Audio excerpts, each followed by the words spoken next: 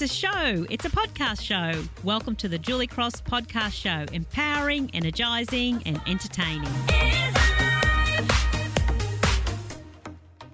Hi there, friends. I have a very special story to share with you today.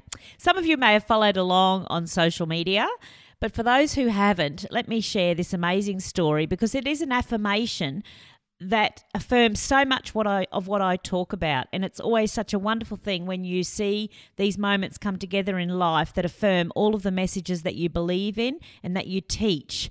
And so this is one of those moments for me. And it was certainly a life-defining moment. I went to Africa 27 years ago in my early 20s as a backpacker. And I did some traveling around on my own. And then I joined a 3-week safari. There would be 6 of us on that safari, and our driver was a man called Moses.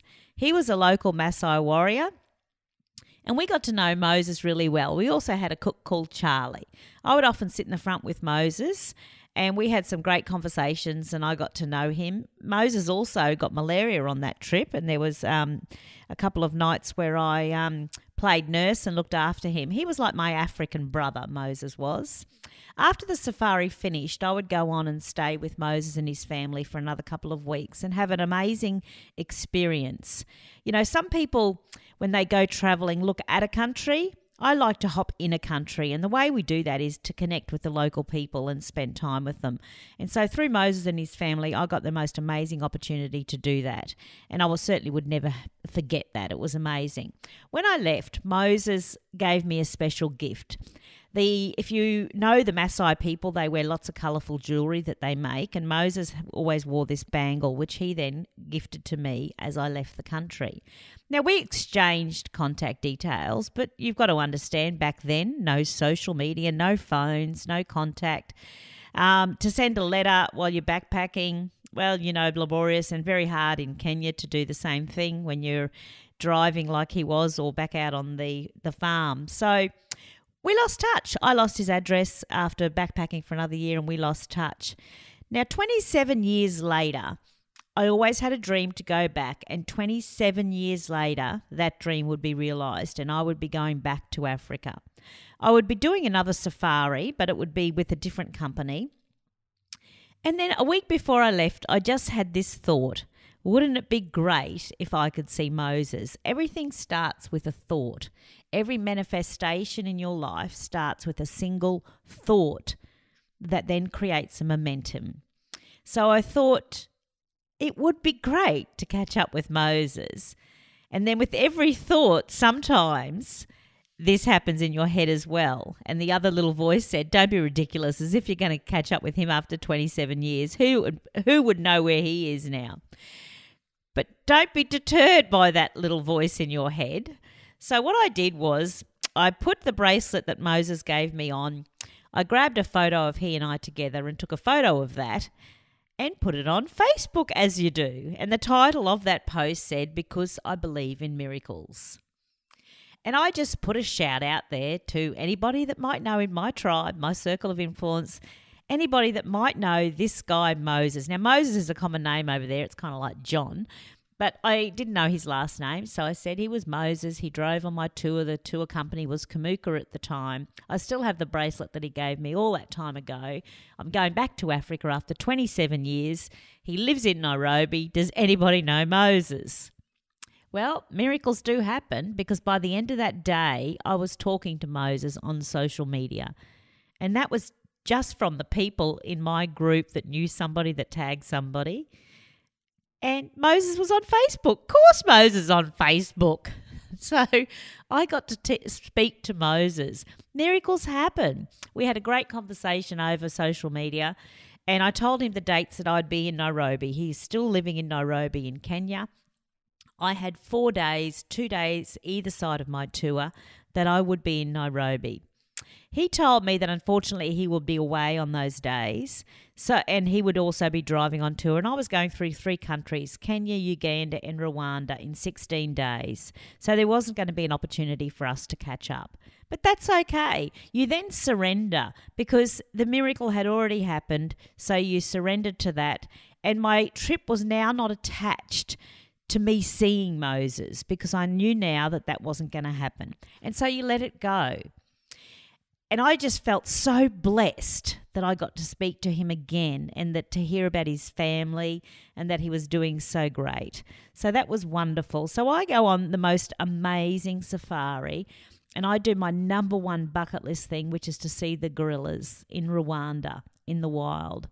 And it was the most thrilling experience, and I'll tell you more about that on another episode.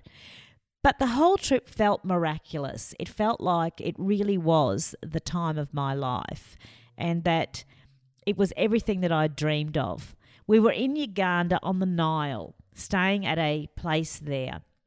I had just done a Facebook Live video talking about how the trip had fulfilled all my dreams. We only had a couple more days to go and we'd be back in Kenya and I'd be flying home. And how blessed I felt and grateful I was for all of my dreams coming true. We were being debriefed about where we were staying and what was available for us to do the next day. And as the lady was addressing our group and we were all sitting there listening, she briefly stopped and looked past all of us into the room behind us and said, "Hi, Moses, I'll be there with you in a moment."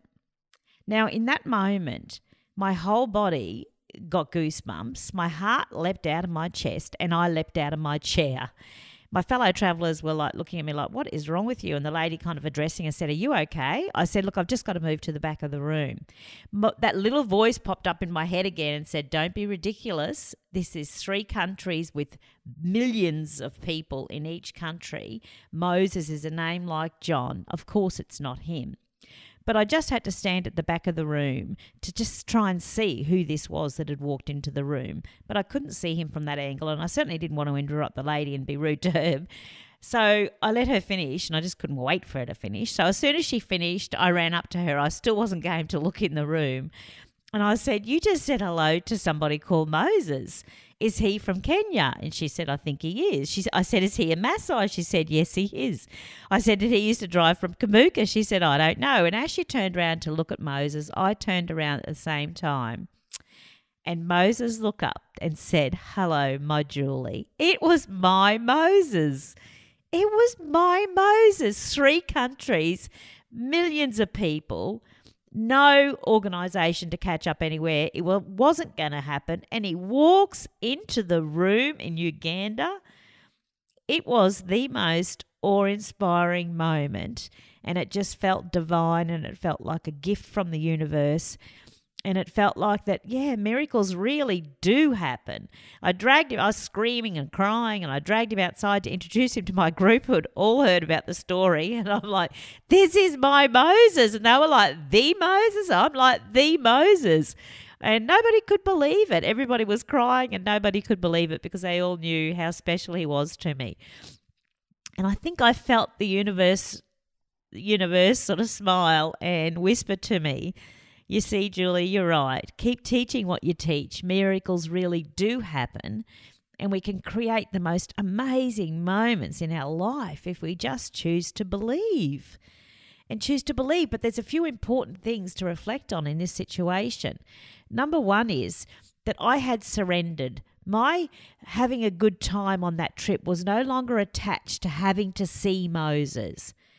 I'd surrendered that I was just grateful that I'd spoken to him.